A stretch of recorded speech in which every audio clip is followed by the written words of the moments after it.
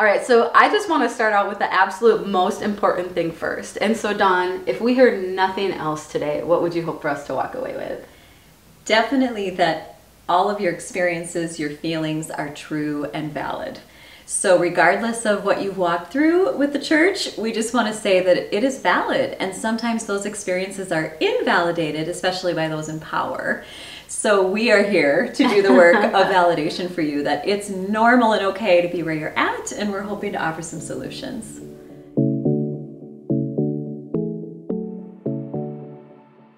And some of the comments have said, as we've kind of been digging into a Bible study here online, I've been hurt by the church. I think that's kind of the way we can kind of sum things up. And that can look a lot of different ways. It might mean we were hurt by members of the church. It might mean that we were hurt by leaders in the church. I know one person said, my family, it was actually my parents. I saw, my family hurt by the church. And so, again, that can be kind of broad, but maybe some of the things that we walk away with are shared experiences. And so, I think one of the biggest things is usually a betrayal of trust. This is a place where I've come, I kind of let my guard down a little bit. I was looking for leadership. I was looking for spiritual answers in my life. These are big questions that we're answering in the church.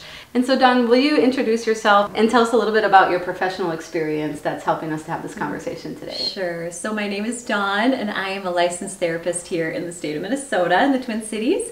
And I've been practicing for 20 years, which feels really like, I can't say that. I'm too young to say that.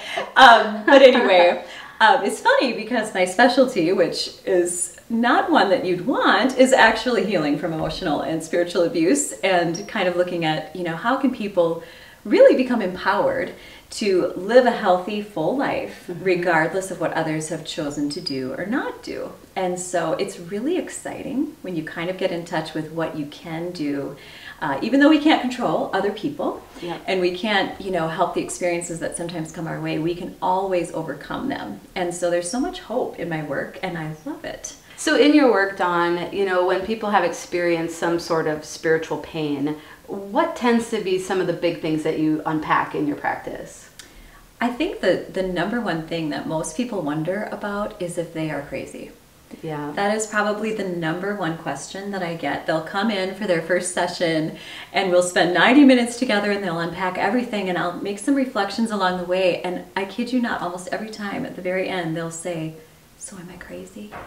And so what they really need to hear is know that, how you're experiencing this trauma or this relationship that went south or whatever it looked like, your experience, once again, is true and valid. And there's nothing wrong with us for having a normal reaction to an abnormal event. But often what these people or these institutions sometimes have going on is that they make us feel like we're abnormal responding to a normal event, but in actuality the reverse is true.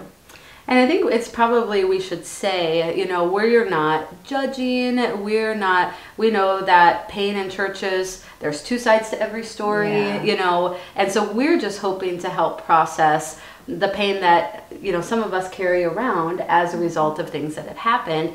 And ultimately our goal is that there would be confidence restored in being a part of the church family and receiving leadership in our lives and being able to move forward without any hindrance. Yes, exactly. And really, truly, if we have a healthy understanding of boundaries and what we can and cannot control and what we are responsible for and what we're not, that would say that really all we can control is our response and our reaction. And so we can release, those people that haven't really brought a lot of life to that relationship. Yeah. And, we can move forward. And so again, there's so much hope when we realize we don't have to have that baggage all our life long, and it doesn't have to define us. Yeah. And it doesn't have to it doesn't have to do the negative identity thing. I don't know. Check out that part out.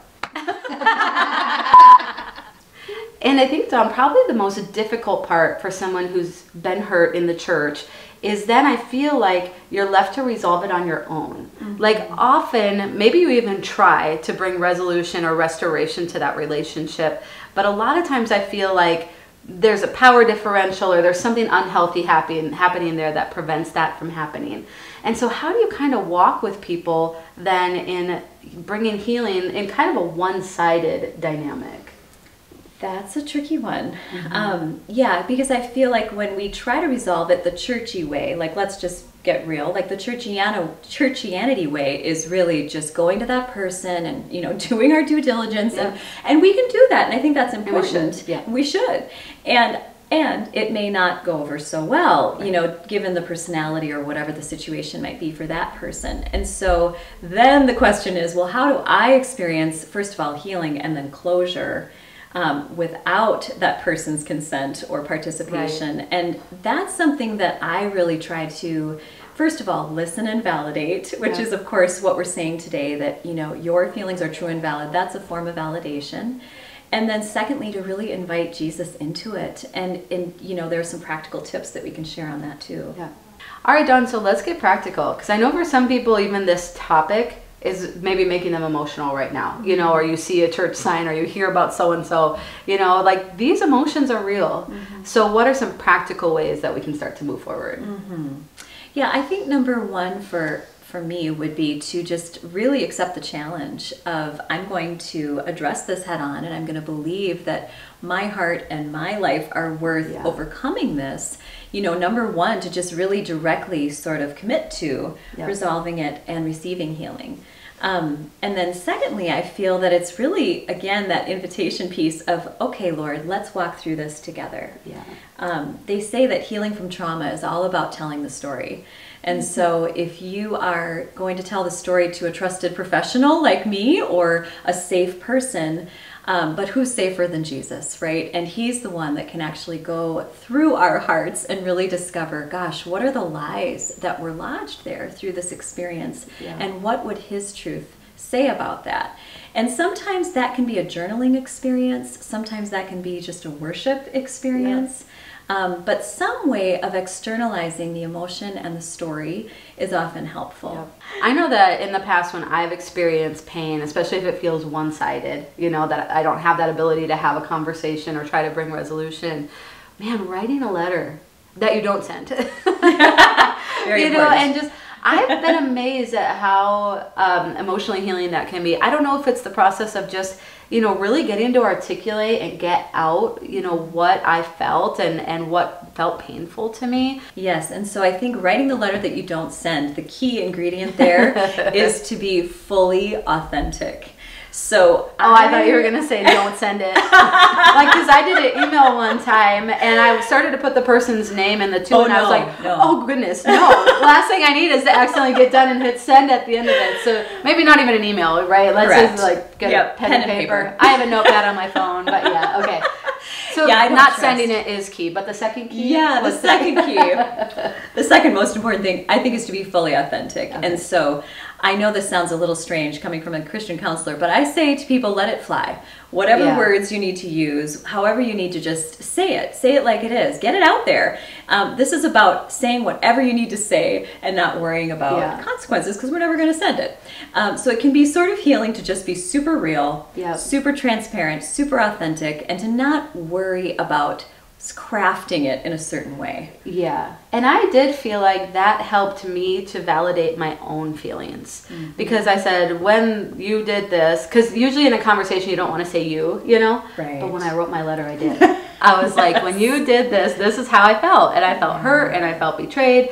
And I felt validated. You know, it allowed me to be honest and then also to feel like, yeah, no, that's true. Like that really did happen. That's how I really felt. And just the processing was really therapeutic for me. Absolutely. Yes. And I think the second step of that would, if we wanted to incorporate Jesus into that moment, you could ask him, okay, Lord, show me how you see me in this situation, and how do you understand where I'm at? And he will always give you something. Always. And it's life-changing. I love doing that when I would pray with people when I was working at a church. Like at the end of it, I would say, now can you just ask the Lord, what's Jesus saying to you? Yeah. And who does he say you are? Or what's his truth in this situation? Yeah. They always get something. Some people feel like I don't hear from the Lord. You know, that's hard. Yeah. But they always would get something, and it always spoke right to their heart. Exactly. That's great. Another helpful intervention too is the empty chair technique. So it's just as it says. You set up an empty chair and you speak to it as though that person is sitting there with you,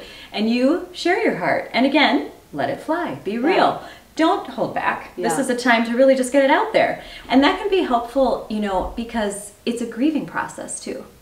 Yeah. And so the empty chair is traditionally used for grieving people, but I have found, gosh, it works across the board. I think that sounds great. You know, but there is a layer of grief too that we may need to process, where you Mm-hmm. have to realize, gosh, this isn't what I thought it was going to be, or he or she isn't who I thought she or he was. Yeah. And, you know, to really just release, like, goodness, this is really sad. Yeah. A lot of times too, maybe now we could just run through maybe a couple of dynamics that individuals might identify with. A lot of times significant moments have been celebrated, you know, at this church or this place, and, you know, a marriage or birth or baptism, or, you know, these are really significant milestones in life. So as you mentioned, that is something to grieve. It's a loss. And it a lot of times comes also with the loss of community, you know, which can be really difficult. Another thing, just for people, you know, to understand that I think might characterize a lot of this type of dynamic is, you know, usually a lot of this happens kind of behind closed doors, or maybe in emails or texts or communications that are more private. And so then again, it can be, you can feel very alone in it. Yes, it can be very isolating. And sometimes too, you know, the individuals who are part of this, they have big personalities, or they're very likable. And so then that can be difficult because maybe other people aren't seeing it, or they continue on. You know, even after you've left and you're, you know, trying to move forward, everything continues on, and that can be hard to see too. Yes, yes. Usually, and I hate to make a broad sweeping generalization, but a lot of times the people who are abusing or emotionally hurting other people are that charismatic type. Yeah. And that's precisely what makes us feel isolated, is everyone else sees them a different way. Yeah. And so unless they've had sort of intimate, you know, emotional connection with them and experienced the same thing, you begin to feel like the whole world doesn't understand. Yeah. And so that's a really icky feeling. And once again, that's like, where can I go that it would be safe to share that experience, you know, with a person or the Lord or so on. Yeah. So I love how, like, counselors and therapists have kind of language and tools and everything. And I had a friend who was a Christian therapist, and he would say, Diana, you got to do your grief work. You know, he's like, I want you to put it in a box. And then when you get to the gym, I want you to take it out and process it. And then also when you have, like, your quiet time with Jesus, I want you to share it with him. You know, but again, he called it work. Yeah. And I think that language is helpful because this takes effort, it takes energy, you know, and I think that's what you're telling to us too. We need to intentionally choose to walk through some of these things. Absolutely. And I feel like it's very easy to avoid it, or it feels easier, but really in the long run, other relationships will suffer. Other church communities will suffer if we carry that stuff around, and ultimately your destiny, your heart are worth it. And so ultimately we want to be whole people so that we can bring that to our relationships, any future churches that we might go to, and ultimately be able to help others that have actually had the same experience. We owe it to ourselves, to God, and to others to really rise to that occasion, but you do need a big why. You do need a big why. And so you do have to really weigh the, what does the Lord always say? Count the cost. You know, of, you know, this is going to take effort and intention, and I'm willing to face the pain and feel some discomfort because I'm worth it. My heart is worth it. And the call on my life is worth it. Because really you have an essential part of the body to play. Like, we need every single one, you know, and there will be something missing if we're sidelined or if we're stepping back because of pain or hurt that we're not. And obviously it can take time to handle these things. And, you know, again, there's like a process to walk through. But I think the encouragement today is you're worth it, and the body needs it. Like, we need you to step into everything that the Lord called you to be. I think the last thing that I want to mention, Dawn, and it's something, again, that's helped me in just different processes in life, is always praying for that person who hurt or offended me.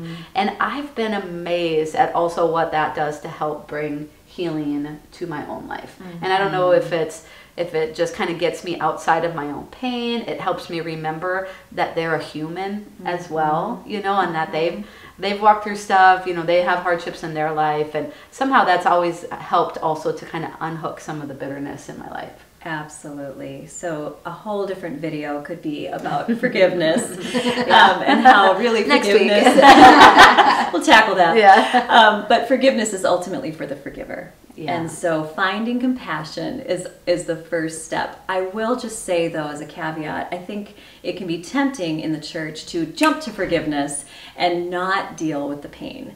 And so obviously I'm all about dealing with the pain, right? And so I get a little frustrated or sad when I see people jump to the forgiveness because they feel like they have to. Yep. And I think I'd rather have people consider that it's a process, and the beginning process is actually dealing with your own pain.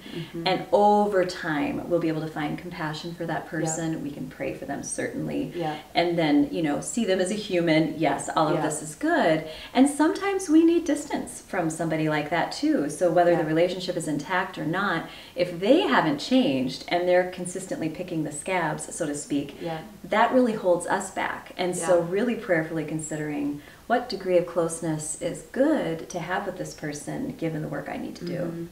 And I just want to emphasize something that you said, because I think, again, if we've experienced pain, we may have been told we're not spiritually mature enough. We're not handling this. This should roll off our back. You know, we should pray more. We should be able to handle this. And so I think that's why there might be a tendency just to jump to forgiveness, because again, that is the answer, right? That's biblical. That's what we need to do to move forward. But I think what you're saying here is giving yourself permission that, hey, again, this is valid. This may have even been trauma in your life. Surely it's loss. And so you're worth slowing down to process the pain and finding a safe place, processing it with Jesus, allowing yourself to walk through that process.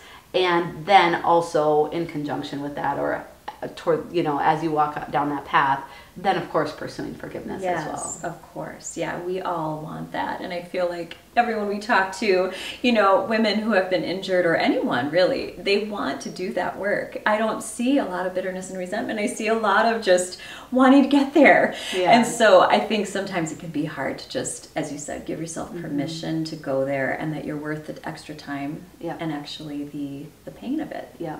So Lord Jesus, we just thank you so much for this time and every person that's listening. And we know that their hearts are precious to you.